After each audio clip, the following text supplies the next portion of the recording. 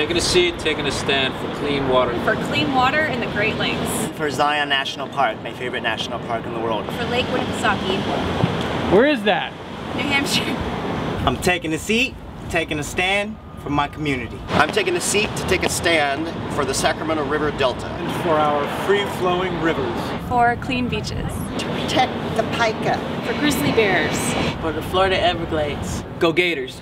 I'm taking a seat and I'm taking a stand against hydrofracking. Against fracking in New York State. For clean air, even in the city. For clean air in our country. To keep the Bay Area clean and safe, but mostly clean. We want the beaches and the mountains and the ocean to be here for the next generations. Because my kids have a right to a healthy environment. So my children can have a better future.